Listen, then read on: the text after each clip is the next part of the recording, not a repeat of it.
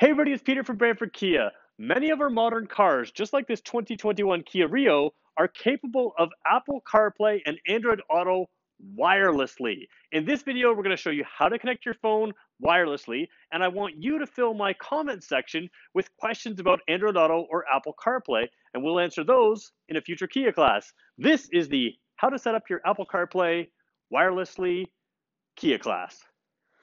Okay, so we're in the 2021 Kia Rio LX Premium. Now, any Kia Rio has this, and anytime you see this and it doesn't tell you to have a USB connection, then you know that you've got wireless CarPlay. So what we're going to do is we're going to make sure on Tim's phone here, now we're both wearing masks, I just want you to know we're all safe here.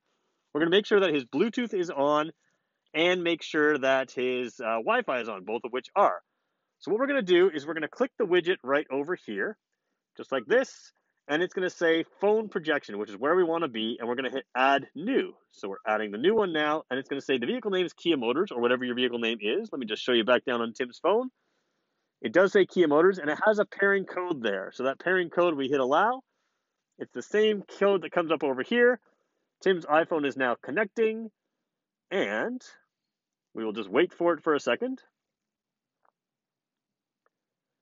We're going to hit the next button here just to go through all the warnings and information. It's downloading his car settings, and you can see it is connected. That is how simple it is to set up your Android Auto, or in this case, Apple CarPlay. Every week, twice a week, we do a Kia class just like this. Sometimes they're as simple as this, sometimes they're a little bit more in depth. If you have a suggestion for a Kia class, feel free to let us know in the comments below. And don't forget to tune in weekdays, every single weekday at 2 o'clock Eastern Time. We do a live video from this video bay where we go through a new Kia product for over a half an hour sometimes to give you a full in-depth view. If you're looking for Kia content online, there's no better place than Brantford Kia's YouTube channel.